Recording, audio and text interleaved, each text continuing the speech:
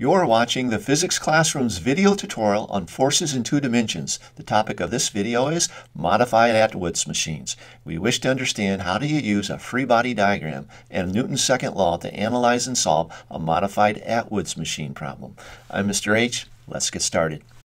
This is an Atwood's machine. It consists of two masses connected by a string that's stretched over a pulley. It's used to study motion with a uniform acceleration. This is a modified Atwood's machine. It consists of a hanging mass and a second object that's on some elevated surface. That second object and the hanging mass are connected by a string that's stretched over a pulley. It too is used to study motion with a uniform acceleration.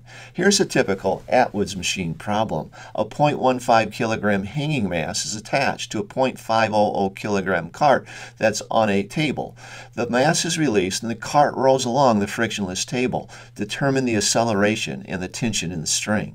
In problems such as this, we typically assume three things about the system. First, that the string is massless and as such doesn't contribute to the overall mass of the system. Second, that the pulley is massless and as it spins it doesn't acquire rotational kinetic energy.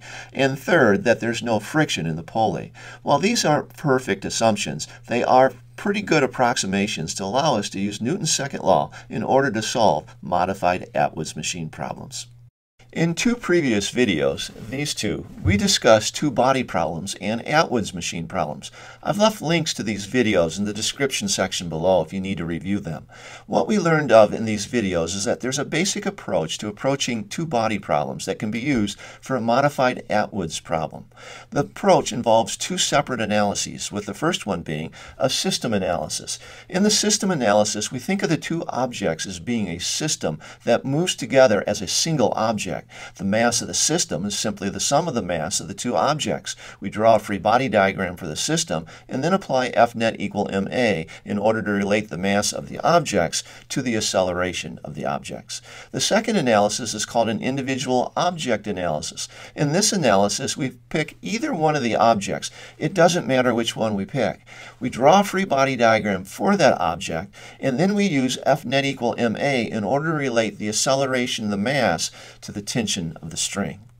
When we draw our system, we think of the mass on the table, the string, and the hanging mass as being part of one large object, the system. And we begin to draw forces upon this one large object, beginning perhaps with a down force of gravity upon the mass on the table and the normal force.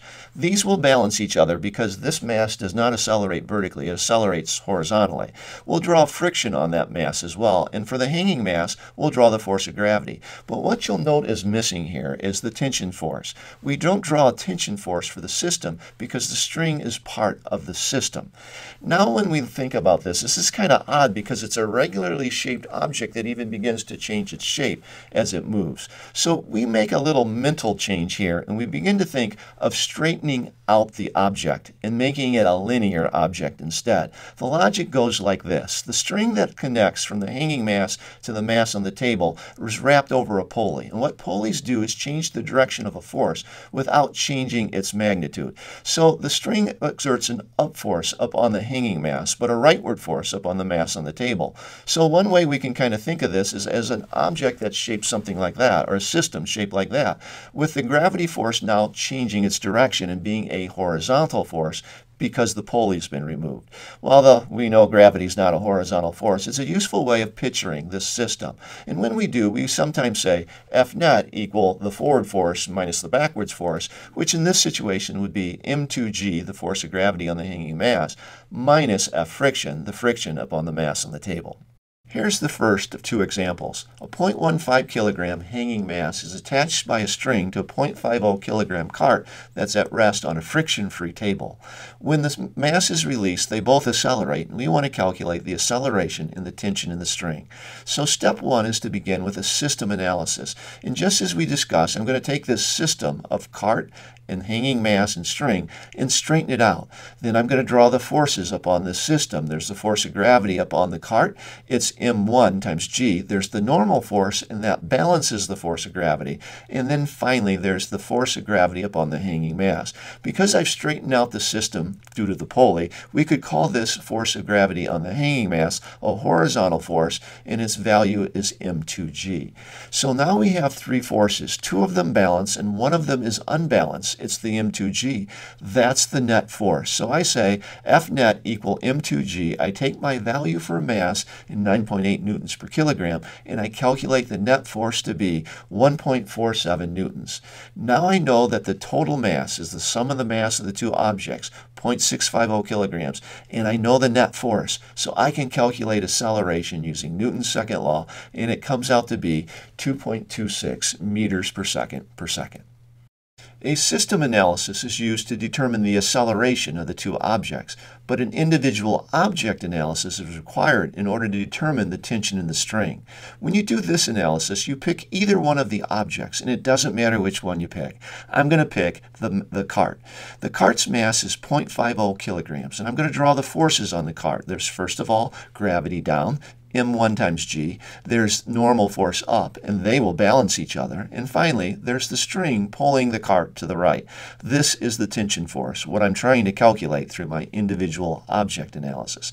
Now I know the mass of this object, and I've calculated the acceleration, so I should be able to find the net force on this cart. I just go its mass, 0.5, times the acceleration I calculated, 2.26 meters per second, and I get 1.13 newtons as the net force upon this cart. Now if you look at the forces there, you'll notice that the up and the down balance each other. It's the tension force that's unbalanced. Thus, it is the net force. So the tension in this problem is 1.13 newtons. In our second example, we have a 0.250 kilogram hanging mass that's attached by a string to a 0.50 kilogram block at rest on the table. The coefficient of friction between the block and the table is 0.215. What we wish to determine is the acceleration of these objects and the tension in the string.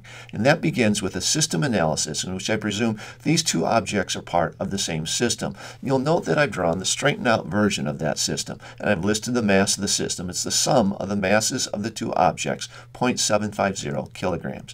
Now I draw forces on my system. There's the gravity upon the block and the normal force on the block, and those two will balance each other and be equal to each other.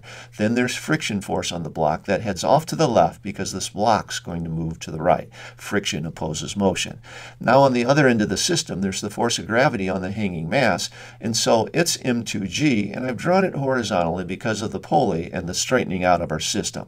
Now I can calculate m2g. I know that m2 is 0.250 and g is 9.8, and that comes out to be 2.45 newtons for this force to the right upon our system. As for the force to the left, the friction force, I can calculate that as well using the formula F frict equal mu F norm. Now as for the normal force, that balances the gravity force of the block. So normal force is m1g, and the friction force would be mu times m1g. I know what m1 is, I know what mu is, and g is 9.8 newtons per kilogram, so I substitute and I solve for the friction force. It comes out to be 1.05 newtons. Now watch this. I'm going to look at my free body diagram, and I'm going to notice there's four forces, two balance, leaving the force to the right and the force to the left. This whole system accelerates to the right. And so I say the force in the direction of the acceleration minus the one that opposes it equal F net.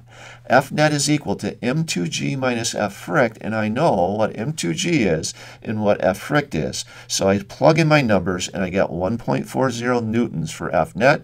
I go A equal F net divided by m, and I get the acceleration of 1.86 meters per second. Now that I've calculated acceleration, I need to calculate the tension in the string, and that means an individual object analysis. I can pick either object, it doesn't matter which. I'm going to pick the hanging mass. The 0.250 kilogram hanging mass has a down force of gravity on it of m2g and an up force from the string that's pulling on it, F tension. Now I know the down force is bigger than the up force because this is accelerating downwards. So I draw the down arrow bigger, the up arrow smaller. I can calculate the value of the down force is 0.250 times 9.8 newtons per kilogram. And since I know the mass and acceleration, I can calculate the net force of this object as m2, 0.250, times the acceleration from the first step of the problem. I end up getting 0.466 newtons for the net force. Now watch this. I look at my free body diagram and I say F net equal the force in the direction of the acceleration minus the one that opposes. That is F net equal m2g minus F tension. Now I know the value of F net and I know the value of m2g, so I substitute it into my equation. And I have to solve for F tension. The way you solve that equation for F tension is you add F tension to both sides of the equation and subtract 0.466 from both sides of the equation. Now you pull out your calculator and you find out that the tension force is 1.98 newtons. There is another alternative method of solving these problems, and I'm going to go through it kind of quickly. It's particularly preferred by those who are strong algebra students. So it involves taking two-body analysis to generate two equations with two unknowns in the equations, A and F tension, and then solving a system of two equations. It might start with the block. We draw the up forces and the down forces. We draw the tension force and the friction force, and then we'd apply F net equal MA to this free body diagram. And when we do, we'd say F net is the forward force minus the backwards force, and then I put M1A for F net, and I put mu M1G for the friction force, and my two unknowns in this equation are A and F tension, and I know everything else in that equation.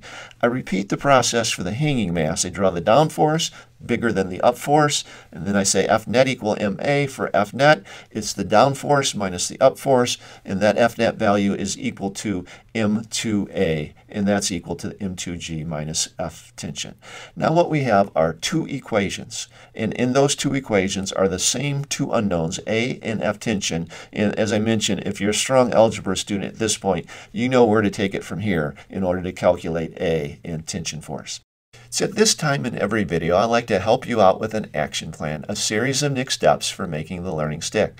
But before I help you out with that, could you help us out by giving us a like, subscribing to the channel, or leaving a question or comment in the comment section below? Now for your action plan. Here are 3 resources, each one of which can be found on our website. We have a simulation, we have a review page, and a tutorial page. Any one of these would be good next steps for making the learning stick. Whatever you do, I wish you the best of luck. I'm Mr. H, and I thank you for watching.